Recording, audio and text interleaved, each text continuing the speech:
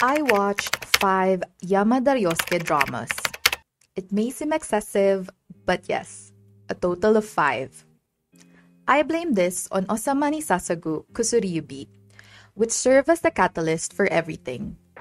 It reignited my interest in using Twitter again, inspired me to delve back into video editing and GIFs, even motivated me to currently learn Nihongo, and lastly, the birth of this YouTube channel.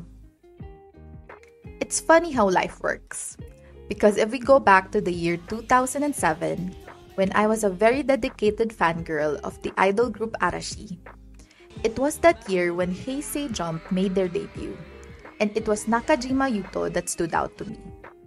And may I just say, I'm hoping for a Yuto Yuko reunion in any shape or form. We all deserve one. So, I never really took notice of Yamada Ryosuke. He never really caught my eye back then. Initially, I perceived him as somewhat childlike and so not my type. But as they say, times change and so did my perspective. I fear that this could mean I'll be rambling all over the place, given my fangirl tendencies. But rest assured, I'll strive to keep everything brief and somewhat balanced. Cain and Abel, we follow Takada Yu, who has always lived in the shadow of his high-achieving older brother, Ryuichi. Their father has always been in favor towards his older brother. お前は昔から勝手な行動ばかりだ。私や龍一の足を引っ張るようなことは慎め。申し訳ありませんでした。Leaving Yu neglected and yearning for his father's love and recognition. And as fate would have it, Yu also finds himself developing romantic feelings for a co-worker. However, irony strikes when he discovers that she is actually dating, as you would have guessed it, his older brother Yuichi. From the complex family dynamics, intertwined romance, and themes of retribution, Cain and Abel offer a relatively tame yet engaging entry point to the somewhat soapy side of Japanese dramas. One aspect I appreciated was the flawed nature of the characters, which resulted in dramatic chaos unfolding in each episode. Takada Yu ni magase. It's also not hard to root for Yu as a character, as he works hard to prove to himself and succeed independently, despite the help his brother or his family name has given him. His determination and desire to find his place in both the family and their company led to moments of madness in the latter part of the series. Though the one thing I wish to improve on was the treatment of the female characters in this drama. They lack meaningful development, often existing merely as plot devices or objects to be obtained. Like, as much as I want to root for Hikari's one-sided love crush on Yu, we just see her mope and look from afar without much else. While the series had its moments of intensity, I yearned for something more I could care for. In Momikeshite Fuyu, we delve into the lives of the affluent Kitazawa family. Mr. Kitazawa has 3 children. The eldest, Hirofumi, is a skilled heart surgeon, while Chiaki, the second child, has achieved success as a lawyer. Our primary focus, however, lies on Shusaku, the youngest and the weakling. He works as an elite police officer. One dramatic rainy night, Mr. Kitazawa went home and unveiled a crisis. 裸の写真を撮られた。裸ってどういうこと？ Leading to a slew of questionable actions from the 2 older siblings that caused Shusaku a bit of a culture shock. He finds himself at odds with his unwavering love for his family and the ethical dilemmas he faces in life and in his line of work. The one drama I initially thought of as skippable turned out to be an absolute delight. It felt more like a comedy anime brought to life, fully embracing its outrageousness and using it to its advantage. The chemistry among the cast was superb, and their interactions added depth to the challenges they faced. Each problem the Kitazawa household encountered provided more punch and meaning to their dynamic as a unit. ここはオアシスじゃなくて戦場だよ。おい、お前それどういう意味だよ。周作、こっちだ、こっちに避難しろ。はい、ほら。Making the story even more engaging. Overall, I recommend this drama for its comedic brilliance and engaging cast dynamics. Though it is still a matter of taste, as it gets a little too out of bounds as we progress. For me, it's a show that will keep you entertained and laughing throughout. In Kiwadoi Futari K2, Yuichi embarks on his first day at work. However, his excitement turns to surprise when he discovers that his assigned partner Kenji is nowhere to be found. This starts Ryuichi and Kenji's quest to solve brutal crimes in Ikebukuro, united by a secret they both share. This drama truly packs a punch, delivering an engaging, captivating, yet rowdy story within 6 episodes. It seamlessly blends elements of mystery, the beauty of found family, and an abundance of playful banter. At the heart of the show lies the dynamic between Yamada and Kei, whose chemistry and rapport hold everything together. Their interactions create a delightful balance of humor and tension, making it a joy to watch their journey unfold. However, I was hoping for more screen time from Hajime. はじめよく頑張ったね。偉いぞ。In Ore no Kawaii wa Mousugu Shohikigen, we meet Maruya Kosuke, a 29-year-old employee working in the sales department of a beer company. Blessed with good looks, he has always been popular. Life has been seemingly effortless for him until he is confronted with a rude awakening. That his cuteness has an expiration date. この可愛い、もうすぐ終わっちゃうんだよな。This became a turning point for Kosuke as he navigates the challenges of adulthood, grappling with the newfound awareness that his looks alone may not guarantee success or happiness. Among the 5 dramas, this particular one initially made me hesitant, but to my surprise, it ended up becoming my absolute favorite. Despite incorporating a subtle fantasy element, everything within the story felt remarkably natural. The character development, most especially with Kosuke, unfolded seamlessly, and the romance portrayed between him and Izumi felt incredibly genuine. It never veered into cringe-worthy territory. It presented the most organic and authentic portrayal of a developing office romance.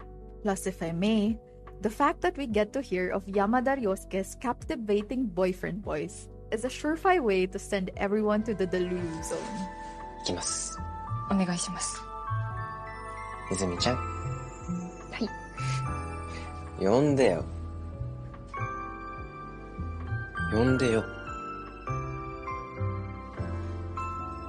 呼んでよ。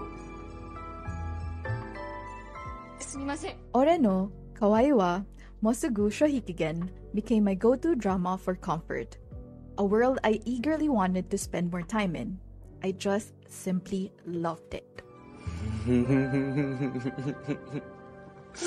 かわいかったな。Shinai naru Boku Satsui o Komete is adapted from the manga series of the same name. Our story revolves around Eiji, a young man burdened with a dark and haunting secret that he is the son of a notorious serial killer, LL. Haunted by his father's sinister legacy, Eiji tried to live his life as normal as he possibly could.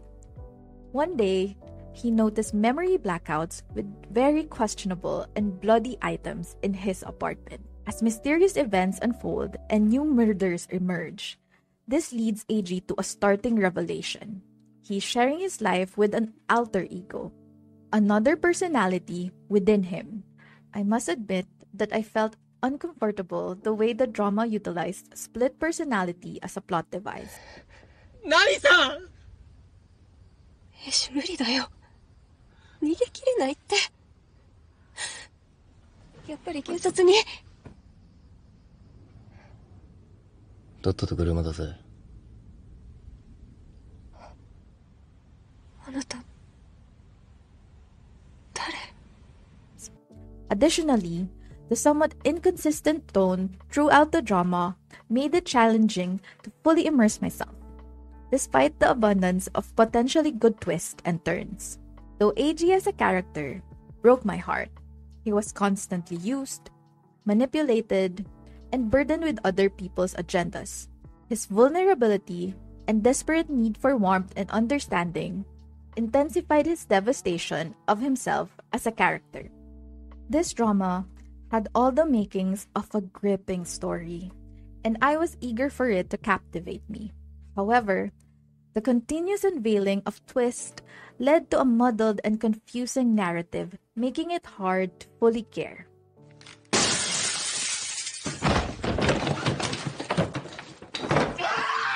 I might have missed out on a lot, but I'm grateful that I can now enjoy them when I truly need them.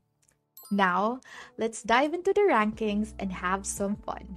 I'll include Osama ni Sasago Kusuriyubi for more options. Please also remember that these rankings only entirely reflect my personal taste. So, since Yamada Ryosuke has portrayed a wide array of captivating characters in various dramas, each with their unique styles and personalities, and given that hair is such a huge factor for me, from face framing hairstyles to clean and proper looks, and everything in between, of course, we'll have to do this ranking.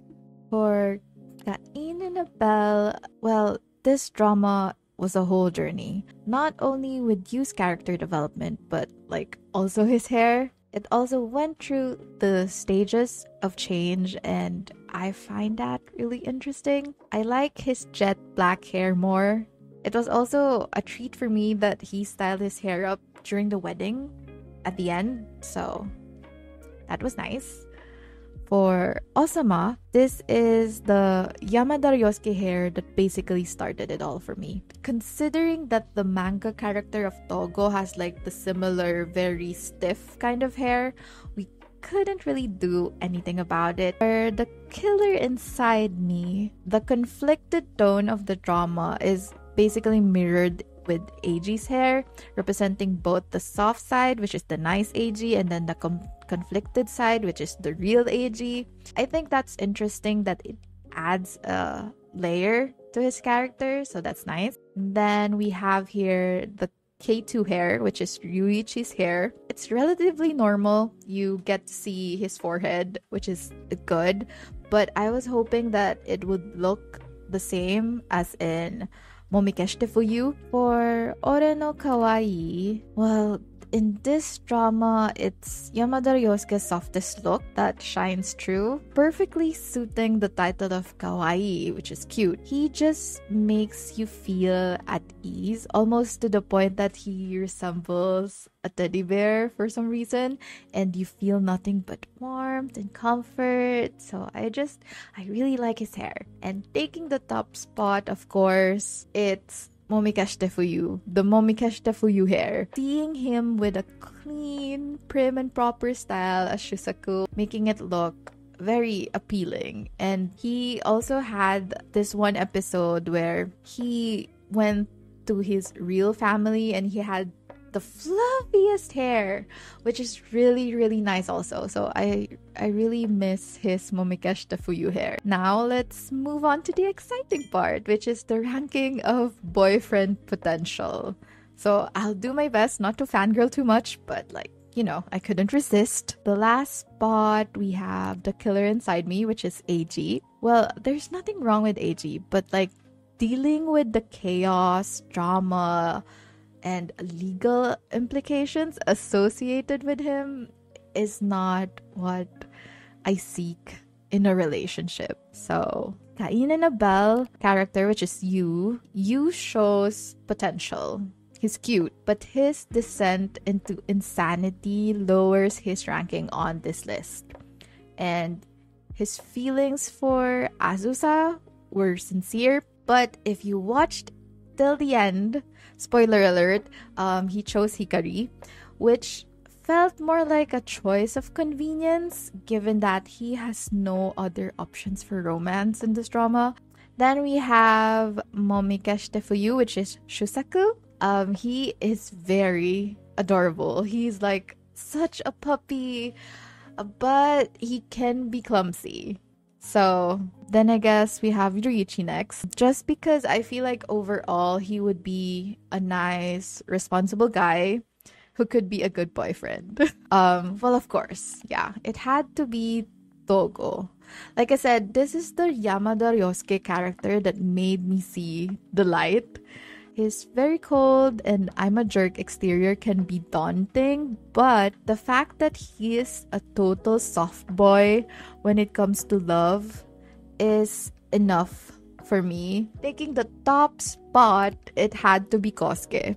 We are shown that he was raised right, he's nice to everyone, and he works hard. When Kosuke fell in love, it felt so sincere, and how he took care of Izumi, how he values her, it made my heart feel a million different good things all at once. While watching, I couldn't help but notice some intriguing similarities across the dramas, from complex family dynamics, particularly involving the father figures in each of Yamada Ryosuke's characters, to the ever-present theme of sibling rivalry and the sense of not measuring up.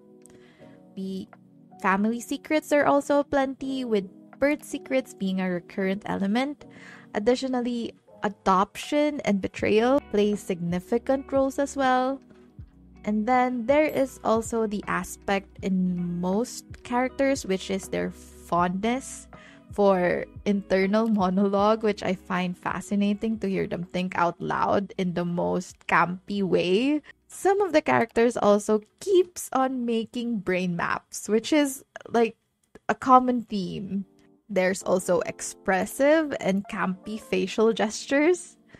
Then the theme of unrequited love, endearing sidekick characters, unique and extraordinary love interests, intense and captivating stares.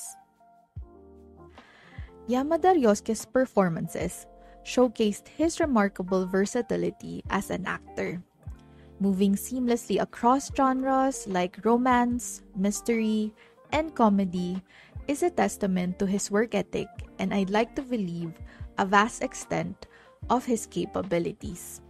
I do appreciate that he doesn't limit himself to one style, which all the more made my viewing experience an interesting one. I can't wait to see what he'll conquer next.